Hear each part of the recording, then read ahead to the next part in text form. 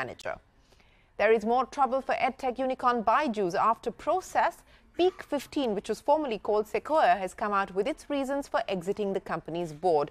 The firm has cited a lack of internal controls and a lack of transparency in providing business updates as the key reasons. That's not all. Peak 15 is also expected to see a valuation markdown for the startup soon. Aishwarya standing by with the details. Aishwarya, more trouble for BYJUS. That's right. After process, now Peak 15, formerly Sequoia Capital India, sent out a note to its LPs saying it is paring down the value of stake in Edtech major BYJUS. In the letter, the VC firm said that it is marking down its investment in the company over lack of visibility into its audited financials.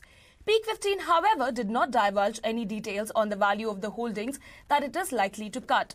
The venture capital fund said it is consulting advisors and will mark down its investment in the coming reporting cycle. The Peak 15, which is the second largest institutional investor in BYJUS, also told its LPs that the reason it exited BYJUS board was due to the firm's lack of transparency in providing business updates information to investors. This follows a day after Dutch investor Process, in a public statement, said that its representative exited the Edtech firm's board due to poor corporate governance.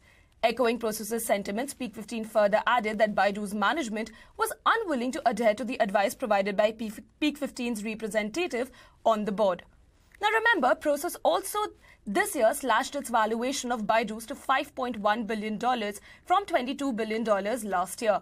Process and Peak 15's claims come at a time when the country's most valued startup is under pressure to improve its reporting and corporate governance standards, after the resignation of its auditor and the exit of its 3 investors from the board in June.